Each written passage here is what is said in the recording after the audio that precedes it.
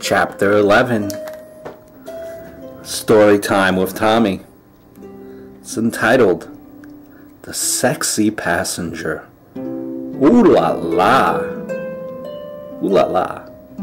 A man boarded an airplane and took his seat.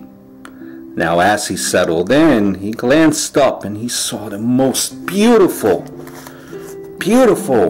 women ever seen on earth boarding the plane.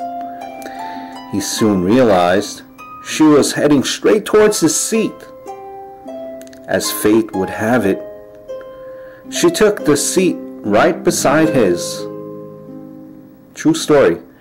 Eager to strike up a conversation, he blurted out, "Business trip or pleasure?"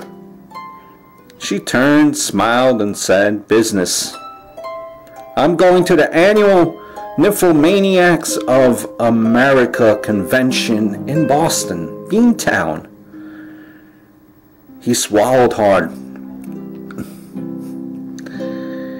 Here was the most gorgeous woman he had ever seen sitting next to him, right next to him.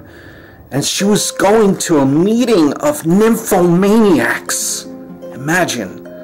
Struggling to maintain that composure, he calmly asked, "What's your business at this convention?" "Lecturer," she responded. "I use the information that I have learned from my personal experiences to debunk some of the most popular myths about sexuality."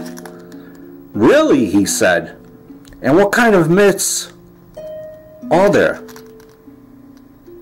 "Well," she explained, "one popular myth is that African American men are the most well-endowed of all men, when in fact it's the Native American Indian who is most likely to possess that trait.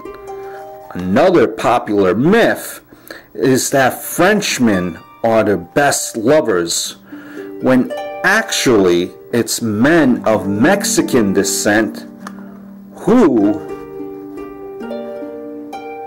are the best. Who are the best? Not the French, men of Mexican descent." She said, "I had also discovered that the lover with the absolutely best stamina is the southern redneck." Suddenly the woman said, became a little bit uncomfortable and blushed. "I'm sorry," she said. "I shouldn't really be discussing all of this with you. I mean, I don't even know your name." "Tanto," the man said. "Tanto Gonzalez. But my friends call me Bubba."